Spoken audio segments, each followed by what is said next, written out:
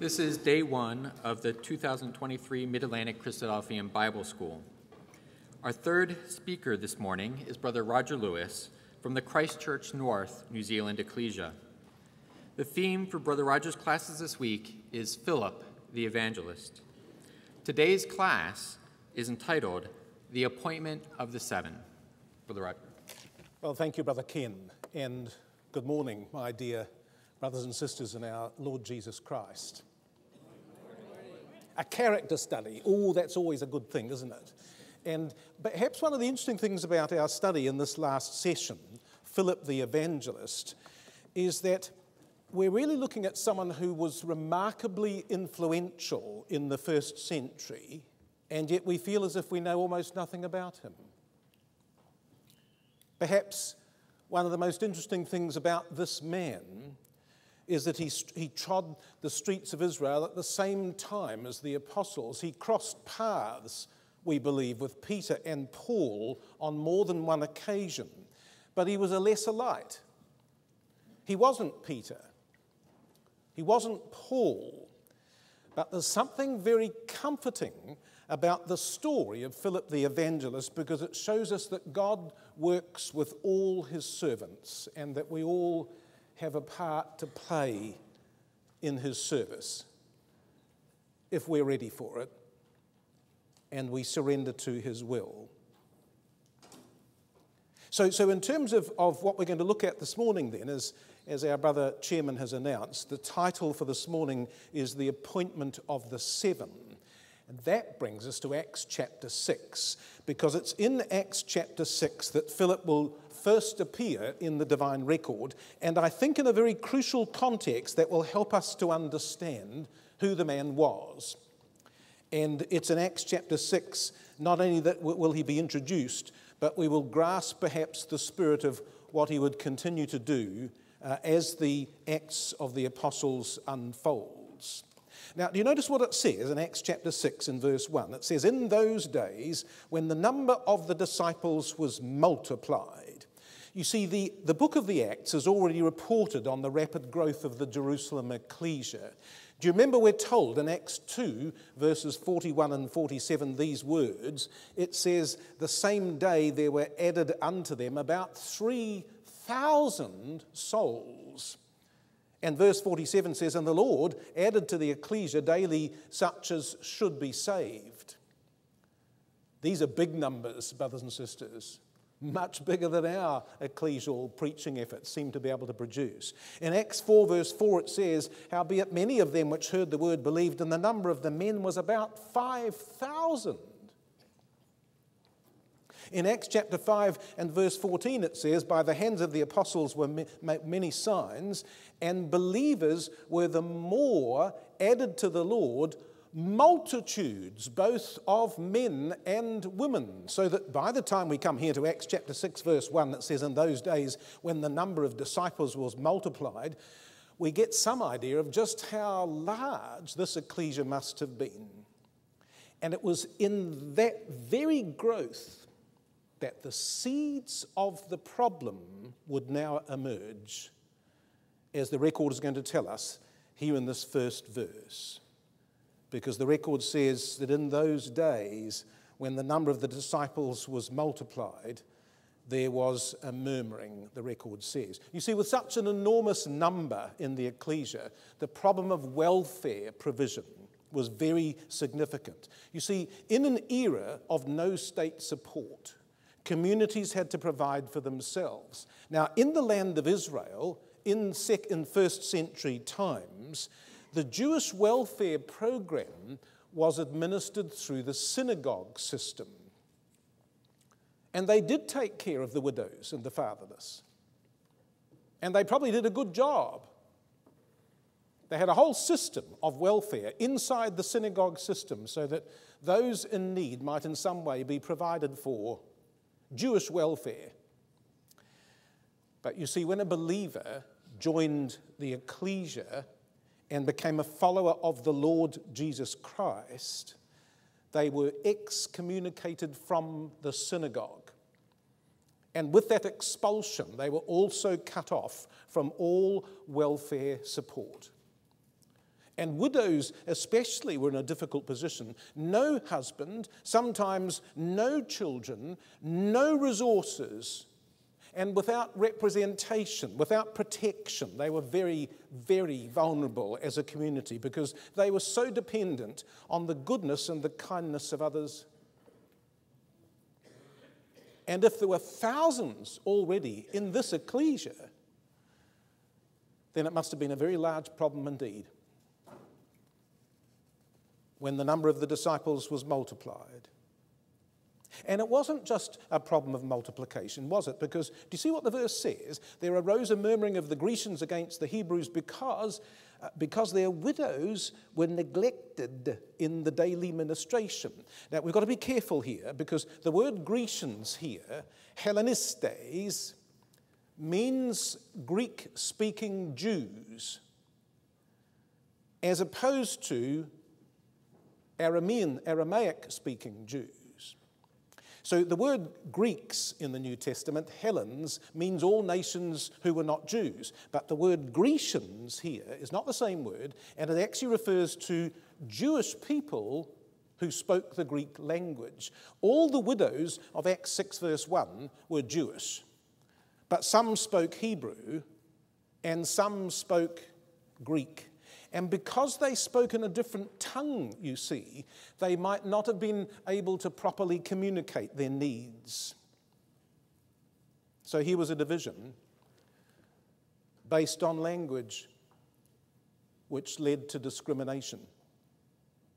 You know, growth in an ecclesia brings its own special problems. When an ecclesia begins, when it starts and it's small, there's a real sense of intimacy with smaller numbers. The ability for pastoral care in an ecclesia which is small is good. But as the numbers increase, the ability to manage all that diminishes.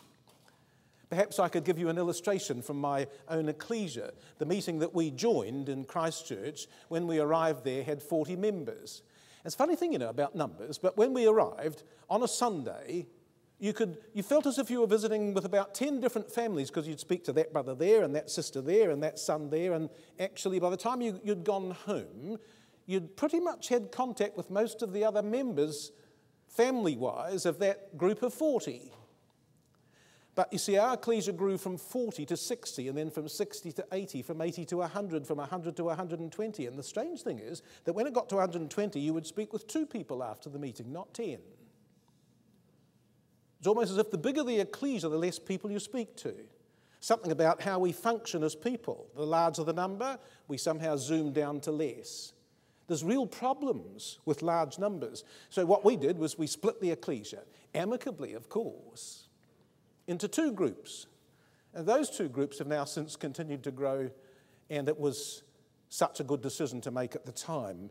But you see, what we learn here in Acts chapter 6 is that unless steps are taken to address such needs, even an ecclesia that was being shepherded by the apostles could run into difficulties.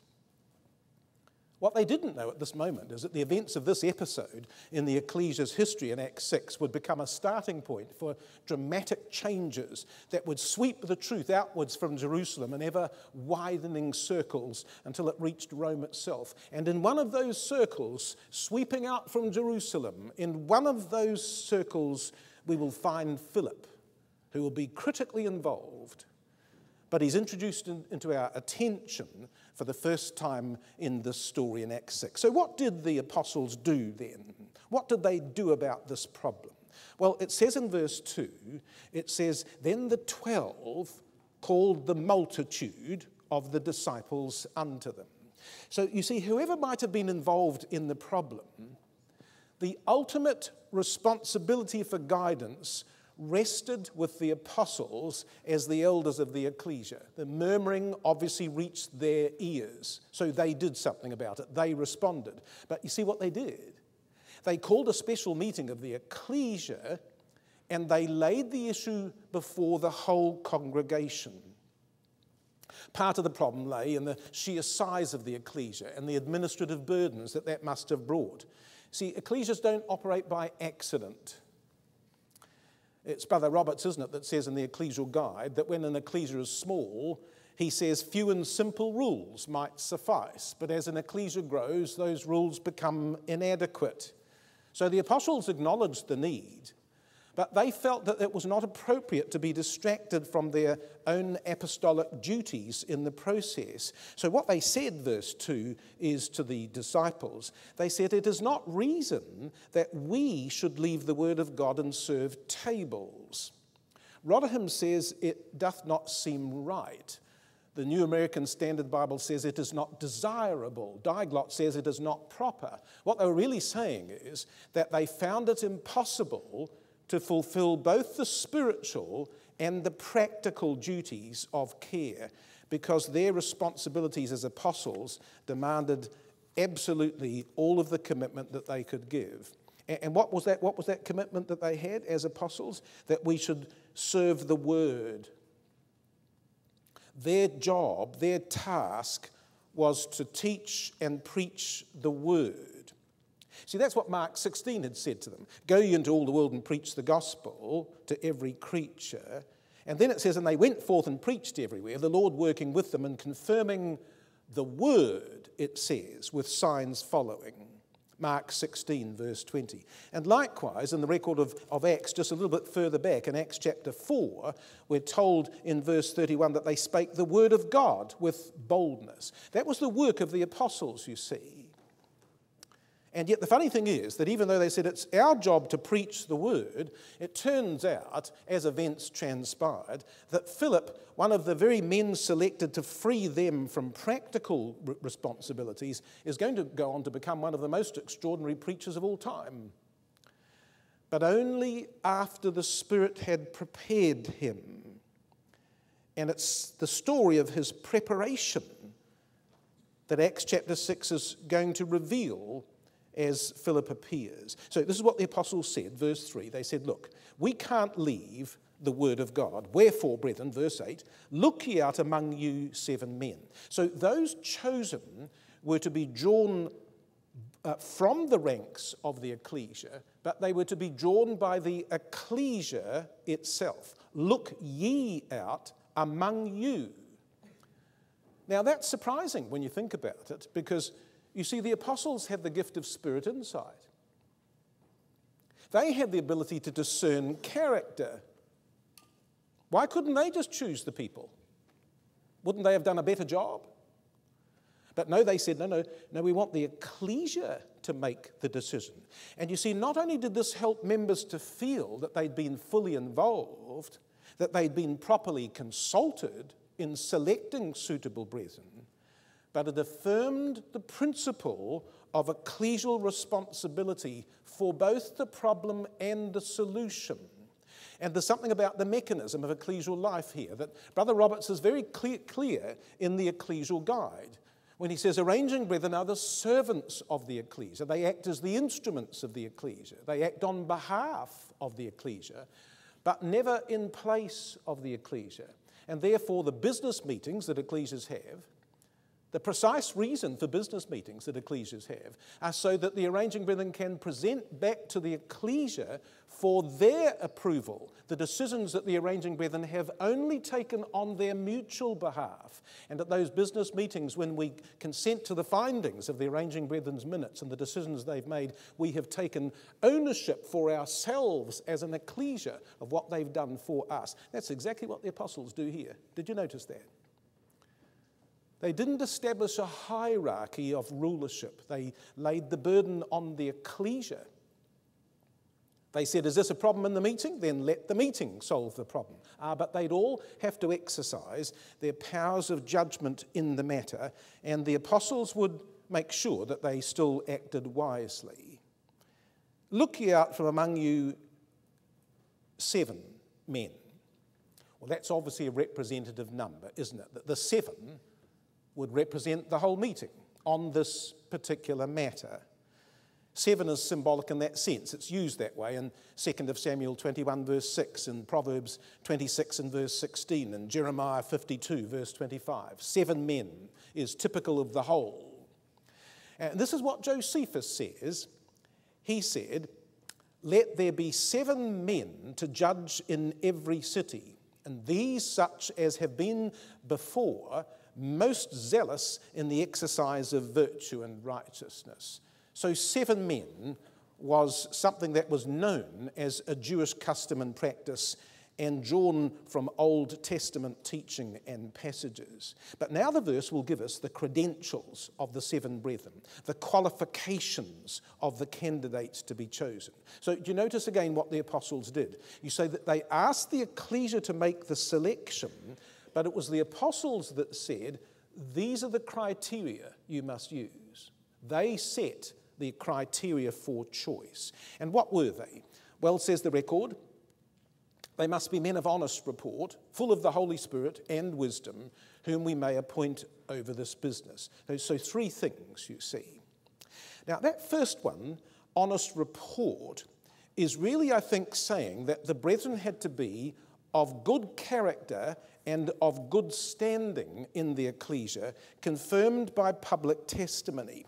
Let me just give you 2 or 3 other references that you might like to make a note of in that regard. It says of Timothy, young Timothy, in Acts 16 verse 2, that he was well reported of by the brethren that were at Lystra. We're told again in Acts chapter 22 and verse 12, one Ananias, a devout man according to the law, having a good report of all the Jews that dwelt there. And again in the 1st of Timothy chapter 3 and verse 7 concerning deacons, it says, moreover, he must have a good report of them which are without. That's the bishops, actually. So this was one of the principles here that the apostles said should be a criteria for selection in Acts chapter 6. Men of honest report. And the second thing that they said that these men must exhibit was that they ought to be full of the Holy Spirit. Now, I don't think, brothers and sisters, that on this occasion, I don't think it's referring to the Holy Spirit power for miraculous purposes so much as to a strong understanding of scriptural truth. And what's interesting, in the list of spirit gifts in the 1st of Corinthians chapter 12 and verse 8, it says, for to one is given by the Spirit the word of wisdom, and to another the word of knowledge. And I think it was that type of spiritual quality that these men needed for their work. They needed good spiritual minds for the work they were about to engage in. A good grasp of scriptural principles. And lastly, says the record, they must be men of wisdom. Because you see, the particular responsibilities that were going to be given to these 7 men would demand the wisdom of tact, the wisdom of sympathy, the wisdom of organization, the wisdom of care. So here then were the key virtues that these brethren needed to exhibit. They needed to have a good report by public testimony. They needed to have a good grasp of the truth. And they needed to have sufficient discernment to handle problems of ecclesial welfare in a gracious, in a sensitive way. You see, they were being chosen for a practical task, but their qualifications needed to be spiritual. Now, do you know that that principle was captured by Brother Robert Roberts and enshrined in our ecclesial guide? Because this is what he says in clause 19 about qualifications for serving brethren. He says, in this delegation of official duties, it ought to be guided by the apostolic principle that men of suitable qualifications should be chosen. That's an echo, is it not, of the very spirit here of Acts chapter 6. 7 men, but with these qualifications. And Brother Roberts goes on to say it's important that the men to whom a special function is assigned by choice should be men likely to exercise a righteous and beneficial influence. If Paul was careful to recommend that candidates should have certain eligible qualifications, much more needful is it that regard should be had to these qualifications in appointments in a day like ours, when we're not privileged with the visible indications of the mind of the Spirit. If it was needed in those days, said Robert Roberts, how much more in our day that those qualifications be carefully sought in appointments to be made on behalf of the ecclesia. And again, in clause 23 of the Ecclesial Guide, Brother Robert says there must be arrangement and it must be the work of some in particular. And then he says, strange, isn't it? 7 is a convenient and scriptural number for purpose of management. Do you think Robert Roberts might have read Acts chapter 6, brothers and sisters? I'm sure he had, you see, in his thinking on these matters. And so he goes on to say their function would be to attend to all business matters connected with the operations of the ecclesia. Their qualifications would principally require to be of a practical order, but arranging brethren, he says, ought above all things to be men of a brotherly spirit. Is it not observed in the man's conduct? Then he's not a brotherly man and not suitable for management, however great his practical abilities might be. So you see, in these clauses, Brother Roberts laid down that the appointment of serving brethren should follow the principle seen here in Acts chapter 6, that even brethren selected for administrative or practical tasks must first and foremost exhibit the spiritual qualifications of a brotherly spirit and a godly mind if ecclesial life is to be conducted wisely and well. I think the apostles got it right, don't you think, brothers and sisters? They asked the ecclesia to make decisions, but they said, you'll follow our criteria. And I think that they were very wise criteria that the apostles laid down on this occasion. And in the meantime, they said, Acts 6 verse 4, we the apostles, well, we will give ourselves continually to prayer and to the ministry of the word. Now, that word continually, incidentally, indicates the commitment of the apostles to the essential ingredients of ecclesial life. And you notice that one of those was prayer.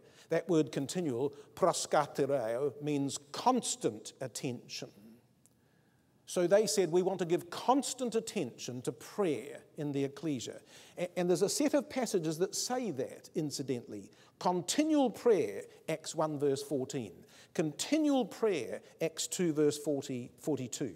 Continual prayer here in Acts 6 verse 1. Continual prayer, Romans 12 verse 12. Continual prayer, Colossians 4 verse 2.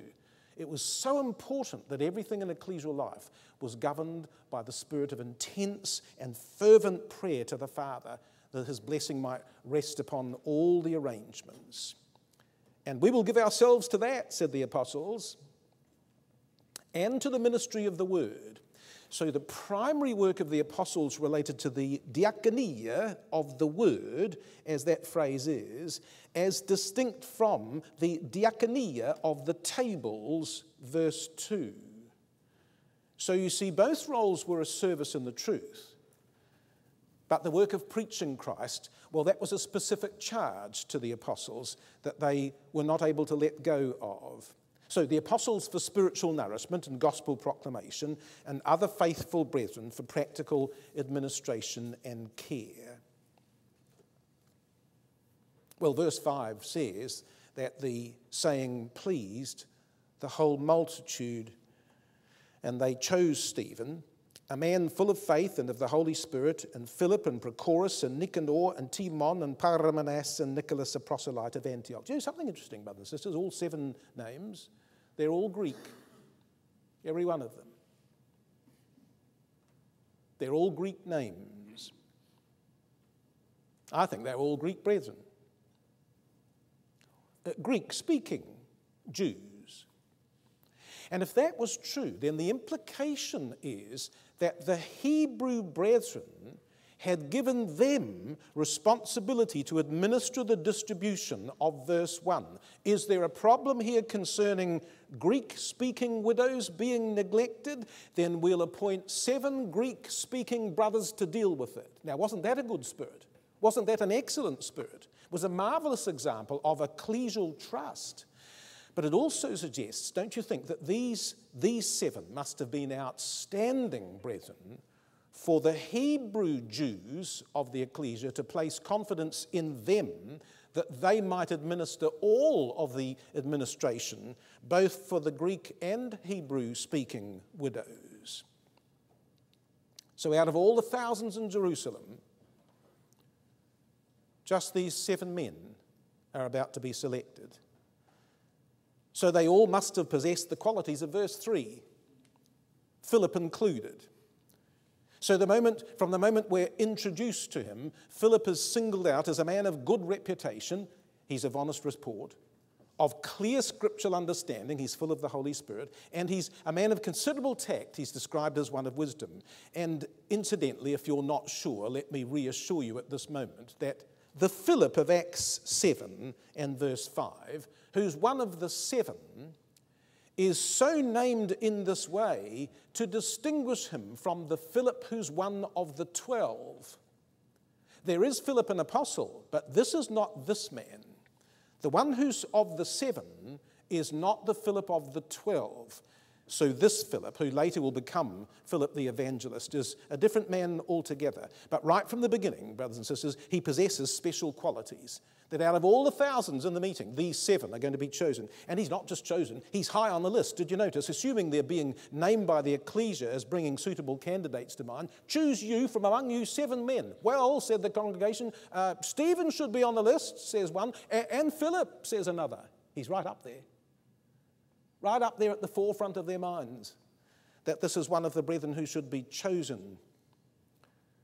Philip. And yet the strange thing is that although 7 outstanding men are chosen and named and appointed, we'll only ever hear of 2 of them again. Only 2 will have their exploits recorded in the scroll of the book. So Stephen and Philip are the most notable of the 7, but they were all faithful men. So 5 excellent brothers who laboured in the truth have nothing recorded of them. It sort of puts our own labours in the truth in perspective, doesn't it, brothers and sisters? I'm not at all sure that our lifetime of service in the truth would necessarily even rate a line in the Spirit's ledger. But lest we be disheartened by that, we remind ourselves that the Word is devoted to the unfolding of the Father's plan and not the achievements of men. So you see, the inclusion of any man or woman in Scripture is only insofar as they are pertinent to the deity's purpose.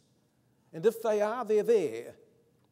And it doesn't mean that there weren't many other faithful brothers and sisters who laboured all their lives in the service of God. Their absence from the record is no indication of their godliness of character. And on this occasion, we'll hear of 2 more of these, or hear of 2 of these again, but none of the others. And I wonder whether one of the reasons why Stephen and Philip will be singled out for special attention is because of something that we observe in Hebrews 11. Now, we shan't turn it up, but you might remember that the end of the catalogue of all the examples of faith in Hebrews 11, that right in the last few verses, it talks about 2 categories in particular. Those in Hebrews 11 verses 33 to 35, who we might describe as faith's conquerors. And those in Hebrews 11 verses 35 to 38, who were faith's sufferers. But they were both examples of faith. But it was a faith outworked in different dimensions. And I think that we have that in our own ecclesial experiences, do we not? Some whose faith is marked by the degree of their work in the truth. And others whose faith is marked by their degree of suffering in the truth. They're both models to inspire others. And it may be that we don't always get to choose which of those 2 we will be. But God knows. Now let me show you that in the lives of these 2 men and see whether you think that it might be so, that they're chosen for this reason. Because you see, of Stephen, we're told in Acts chapter 6, verses 7 and 8 and verse 13, that his centre of activity was limited to just one place, he was in Jerusalem.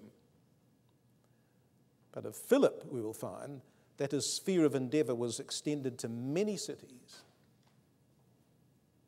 Of Stephen, we will learn in Acts 6, verses 8 to 9, that his wonders and miracles led to strong opposition.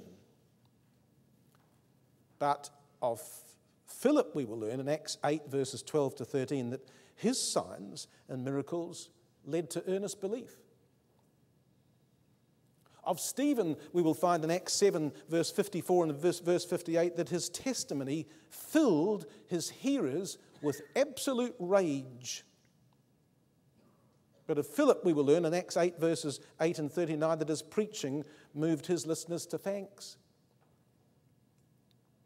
Of Stephen, we will learn in Acts 7, verses 59 to 60, that his ministry terminated in a premature death. But of Philip, we will find that his ministry in chapter 21, verses 8 to 9, extended over many peaceful years. And of Stephen, we will learn in Acts 7, verse 57, that his message ended with failure and rejection. Because Acts 7, verse 57 says, they ran upon him with one accord. But of Philip, it will be said in Acts 8, verse 6, that his teaching resulted in success and acceptance, because the record says, and the people with one accord gave heed. And the Spirit, I think, selected two men here who laboured side by side as dear friends, but with very different stories in their lives. In the providence of God, it was so.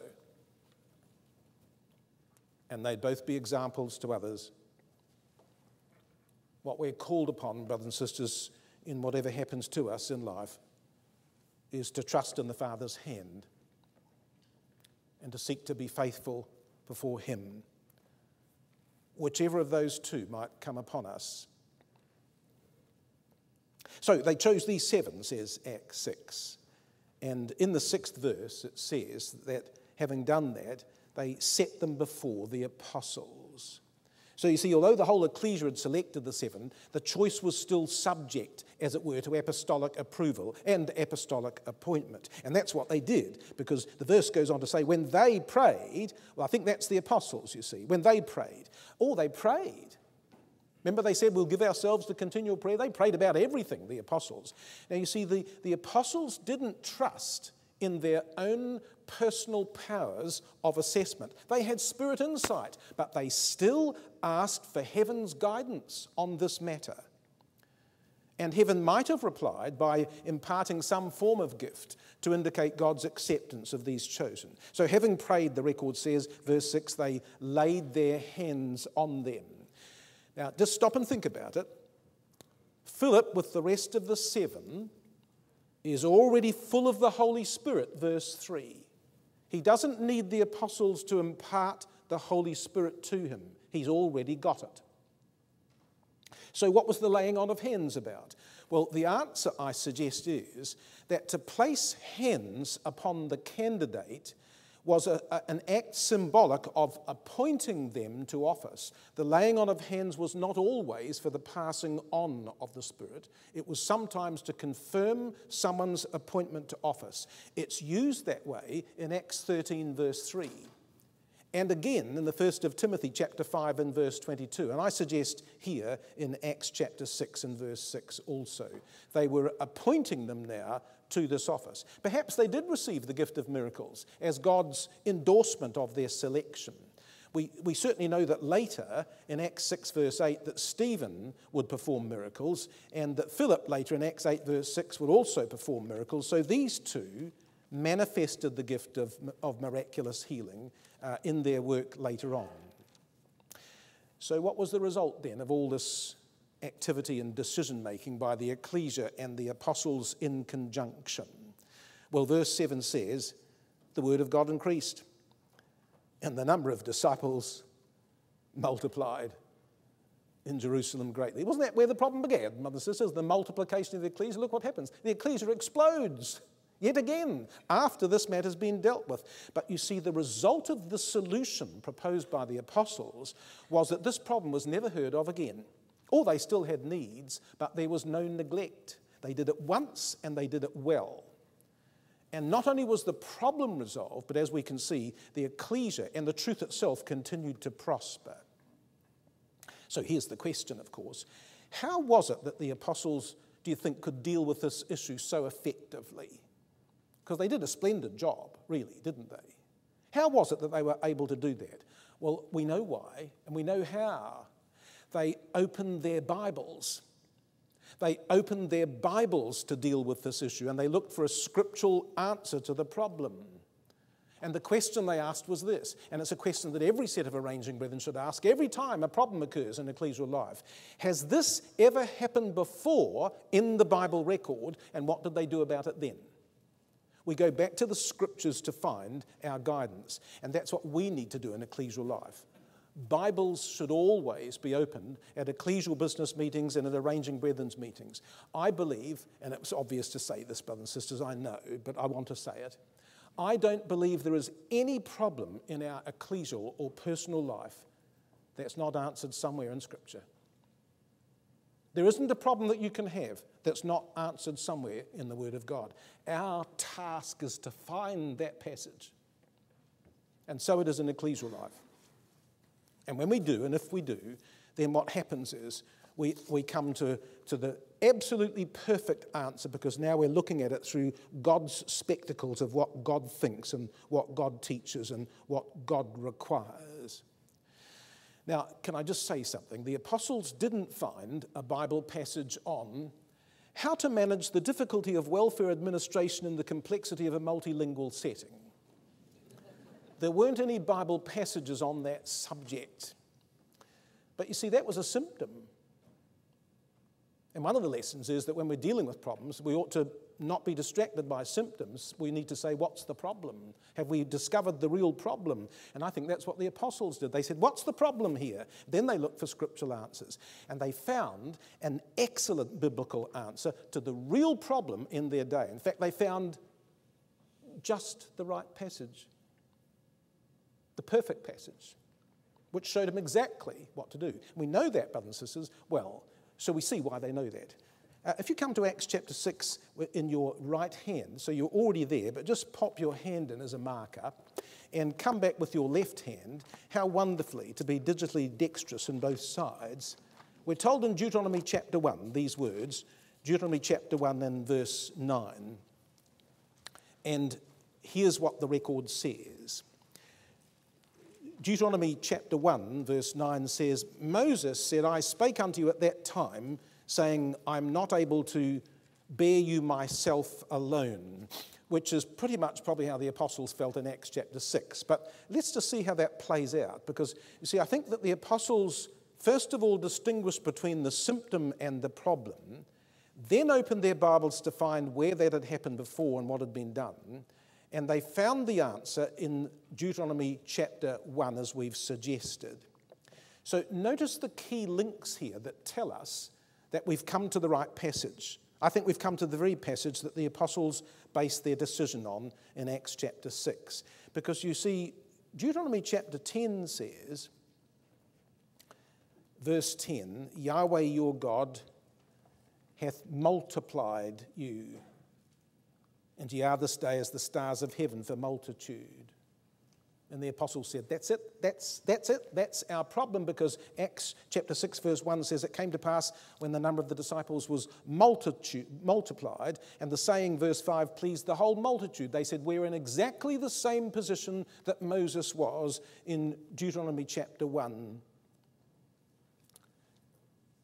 So Moses was guiding the nation at a time when it had greatly multiplied, and he faced the same difficulties. And so, having found what Moses did, we believe that the apostles had the same response as Moses. So what Moses says in verse 12 of Deuteronomy 1, he says, how can I myself alone bear your cumbrance and your burden and your strife? You see, Moses felt that the burden was beyond his capacity to manage. And so did the apostles in Acts 6 verse 2. They said, it's not reason for us to leave the word of God. We can't do this and serve tables. We can't do it all. So the apostles felt that same inability to handle everything that needed attention. And if they were in the identical predicament to Moses, then what better response could they give but to suggest the same solution as Moses? So what did Moses suggest? Well, do you notice what he says, verse 13? He says, "Take you from among you." That's exactly what the apostles will say in Acts 6, verse 3. "Look ye out from among you." You choose, said Moses. You choose, said the apostles. Look ye out from among you. And so they placed the task of selecting the candidate back on the ecclesia, just as Moses had done. And in that way, the ecclesia felt consulted, but now they're going to be joined in the responsibility of how it works out because the choice was theirs. But before they chose, Moses said, well, I might just set some criteria for you, says Moses. Verse 13, he said, I think they should be wise men. They should be men of understanding, he says, and they should be known among the tribes. But you see, isn't that exactly what the apostles say in Acts chapter 6, verse 3? You should choose men of wisdom and men full of the Holy Spirit and men of honest rapport. So you see, I think what we've got is the same three criteria, incidentally, but they're reversed. I think the apostles took Moses' three criteria but reversed them. There's probably a reason for that, don't you think? So there's something worth thinking about. Why did the apostles decide to reverse Moses' criteria? So how did the ecclesia in the time of Moses react to his suggestion? Well, Deuteronomy 1 verse 14 says, they said, the thing which thou hast spoken is good for us to do. That's a good idea, they said. And isn't that exactly what happens in Acts chapter 6? Because we're told in Acts 6 verse 5, the saying pleased the multitude. They said, that's a good idea to the apostles. And so based on that response, Moses took their selection and appointed them, says Deuteronomy chapter 1 verse 15. So I took them and I made them chiefs over them. And that's exactly what's going to happen in Acts chapter 6. It says the apostles laid their hands on them. Do you think that's where the apostles got their thinking from? I'm certain, brothers and sisters. I think that they reversed the order, incidentally, because of the sensitivity and delicacy of looking after the widows and the needy in the administration of Acts 6, verse 1, that they decided that the most important criteria was that they be of honest report, that they were so well known amongst the congregation that their decisions would be respected. So they decided, did the apostles, that they would make that criteria to perhaps be the most important of all. And while we're still in Deuteronomy, and before you leave it, the exhortation of Moses to the men he appointed in his day, I think it would be the very spirit that would be needed to be shown by the seven in Acts chapter 6, because this is what it says. This is what Moses said to these people in Deuteronomy chapter 1. Verses 16 and 17, I charged your judges at that time, saying, hear the causes between your brethren, and judge righteously between every man and his brother and the stranger that is with you. Ye shall not respect persons in judgment, but ye shall hear the small as well as the great. Ye shall not be afraid for the face of man, for the judgment is God's. And the cause that is too hard for you, bring it unto me, and I will hear it. And I think that this whole account of the appointment of the seven in Acts chapter 6 will be to ask these brethren to show that same caring and diligent spirit without respect to persons. And as a result of that, the apostles enjoyed good success in the activities of ecclesial life. Now, I think this whole story in Acts 6, brothers and sisters, I think that one of the key reasons for this story about the appointment of the seven is to introduce Philip to us because of the role he's going to play in the Acts of the Apostles. We don't know it yet, but the Spirit's preparing us for his work by means of this very first story of his appearance. Because you see, here he is. For the first occasion, he's going to be introduced to us as who? Why, as Philip, the careful minister of tables. That will be his first ecclesial role. So as one of the 7, he's appointed to the ministry of tables, in contrast to the 12 who are given to the ministry of the word. So this was a practical work. He was going to provide in those more mundane things of life. But you see, Philip's spirit of service, even in those mundane matters, was going to be performed with such diligence and with such care that the work of the truth in that ecclesia was going to prosper. Proverbs 22 says, does it not, verse 29, "Seest thou a man diligent in his business? He shall stand before kings.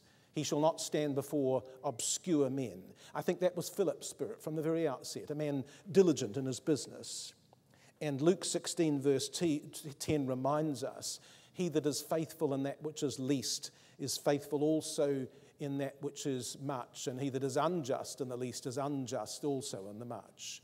In much. And part of the lesson here, brothers and sisters, therefore, is that in ecclesial life, we're appointed, first of all, to those matters of service that we're perhaps competent to fulfill, but they will be rewarded with greater responsibilities in the truth service if we attend to those smaller tasks with the right spirit of care. Even that which is small or menial should be accomplished to the best of our ability. Everything we do in the Lord's service is a training ground for our spiritual development. And when we're ready, when we've learned the lesson, God can lift us into the next sphere of labour that he wishes for us to accomplish on his behalf. And I think Philip was one of those men who learned the lessons well of what God had asked him first to do. He said, first thing you need to learn, Philip, is to look after widows, to look after those in need. And Philip didn't realize at this time, but that was a complete preparation for his future work in the truth. It's a good spirit to have, especially when we're young in the truth, to accept whatever tasks we're asked to perform and to do them both cheerfully and well. You see, if we learn that spirit, we will be, I think, developed in our service before God. So here's Philip, the helpful provider for widows. He was taking on that which in the book of the law was the special charge of Yahweh himself. And isn't it James that says that pure religion and undefiled is this, to visit the fatherless and the widows in their affliction? And that's what Philip was first asked to do, you see, to take up that spirit which was of Almighty God himself. So this is his first duty in ecclesial life.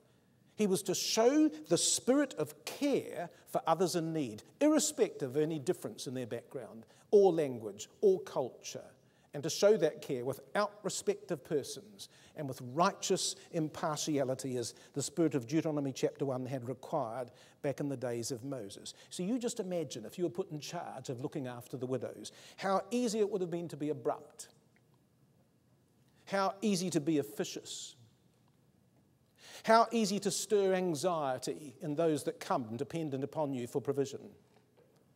Or even worse, to make them feel indebted to you for their welfare. You see, the very work that Philip would later perform and that would make him famous, I think depended on how well he would learn the lessons of this episode in his life. And what he needed to learn was the spirit of his Lord. A man who performed all his labours with such passion and care that the smallest detail received attention, that the mundane could be invested with the spiritual possibilities of noble service. A man who cared for widows, who taught and touched with no respect of persons, but with loving concern for all. A man, in short, who was all that Philip yearned to be. And in the story of the evangelist, we're going to recognize the Spirit of Christ made manifest in his disciple to encourage us to walk in the footsteps of our Lord as well. So did he learn to be that careful minister of tables, that helpful provider for widows? Well, that, brothers and sisters, is the subject of our next study.